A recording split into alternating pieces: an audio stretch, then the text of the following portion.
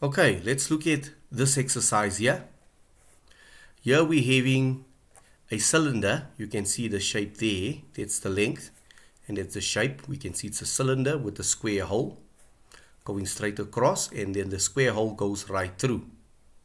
Then we have a type of L bracket that goes straight forward, which protrudes from the cylinder that acts as a neck up till there, and then it goes forward by this section there. As you can see, it goes forward right to this plate here. This plate is in the form of this shape with two holes in it.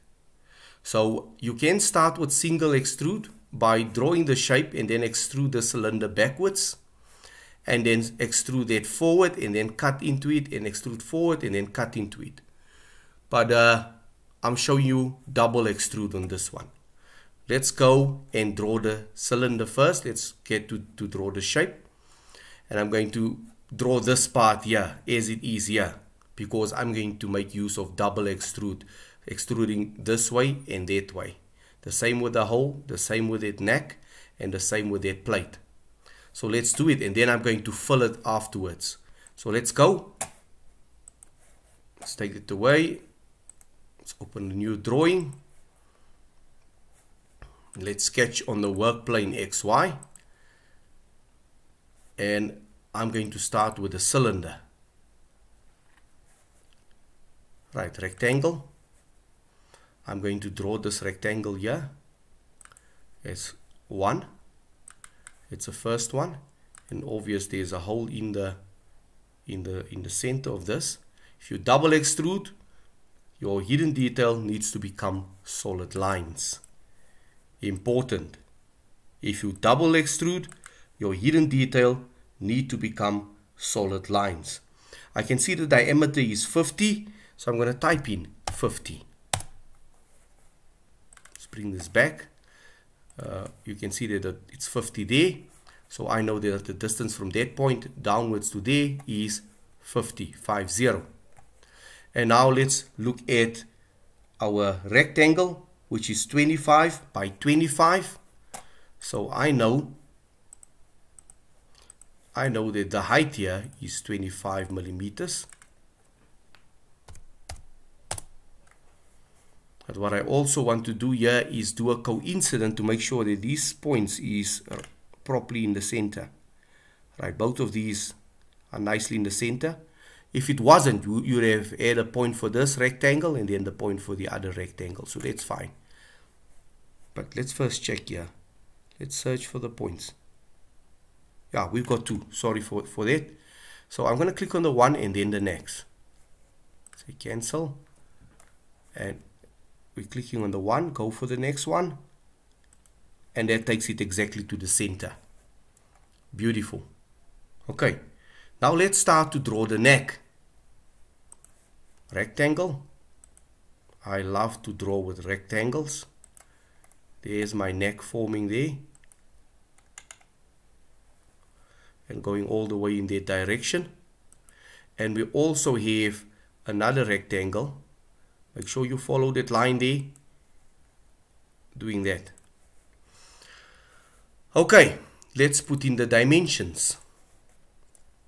The dimension for this neck from this line to there is 64. Enter. The thickness of this neck from that point to there is 12.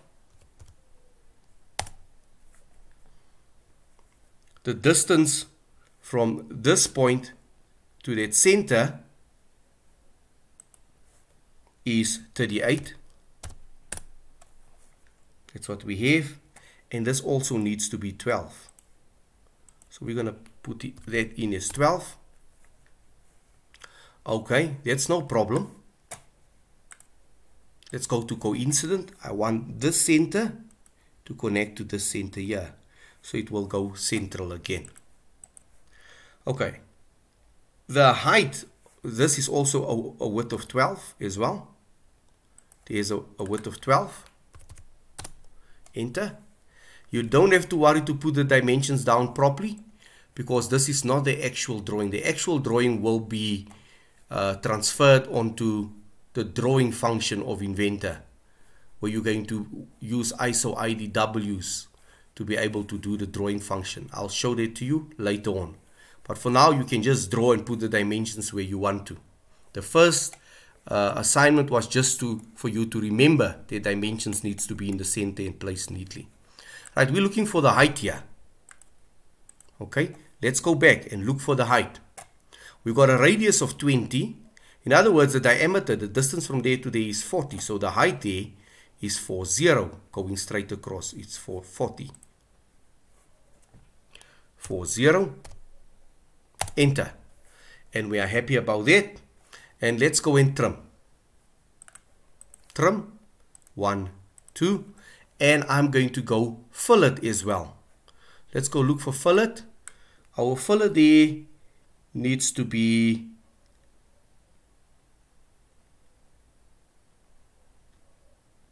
I'm just checking the fillet. Okay, we're going to make it 12 because I see no fillet there, size there. So we're going to go for 12. And we're going to go for 12 there. Right, we're happy with that. We need to trim that away. Okay, that's what we have. Nicely done. Now I'm going to double extrude. E for extrude. Before we go further, I'm choosing the cylinder there. And it's double. And I know that the size is 50 millimeter in diameter. Also the rectangle is 25. So we're going to extrude a rectangle by 25 wide. And this will be 50 wide. So that's 50. Don't worry about the rectangular shape. It's easy to get it in the form of a circle. I'm going to the left of the browser bar, clicking on plus sign, right click on the sketch and click share sketch. Now I can extrude. E for extrude. I'm clicking on the shape in the center. I'm going to go for a double and I know it's 25 millimeter wide, but it's a hole. That's why I'm clicking on cut.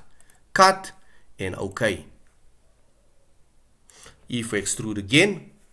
I'm clicking on there. Right. I'm going to go for double. And I'm going to look at the width. The width of that piece is 40 millimeters. As we can see there. It's 40 millimeters in length. So I'm going to type in 40 there. 40.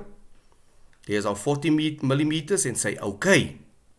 I'm clicking E for extrude again. Click on that little plate there in front. Go for double. And let's go look at the width quickly. Our width there is 70 plus 20. Radius from there to there plus 20. It's 110.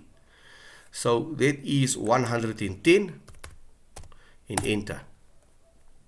And now let's finish this off. I know that I'm having a diameter of 50 and it's double extruded to a square. So I'm going to go to my radius. I'm going to go to modify, fillet, and I'm going to type in 25 there because it's from this distance to there it's 50. That's why your radius will be 25. Click on each corner and it will take the shape that you're looking for. Apply. That's what we have so far. Now looking at this shape here, we're going to go to modify again. And I'm going to go look at the radius there is 20. So we're going to type in 20. And then click on there.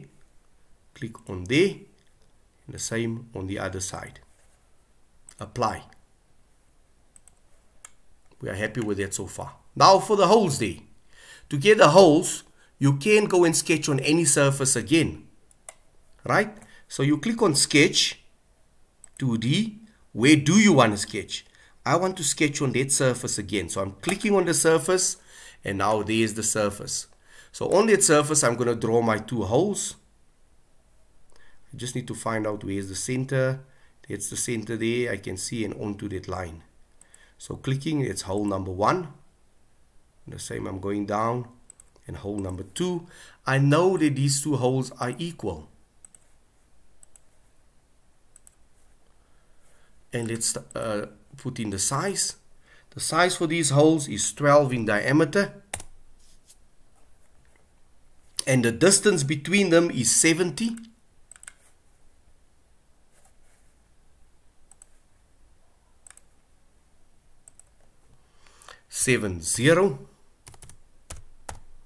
Enter.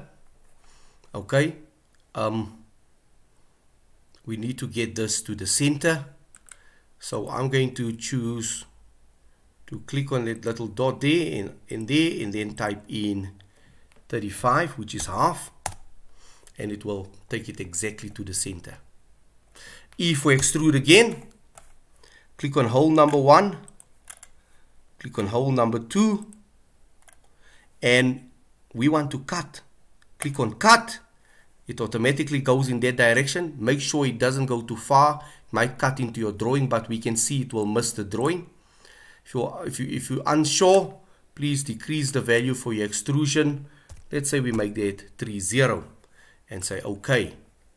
And now that's what we have. I'm going to give it a color.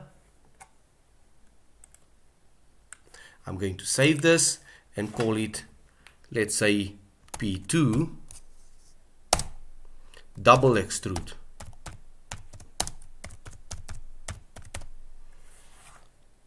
Save. Okay, we're done there.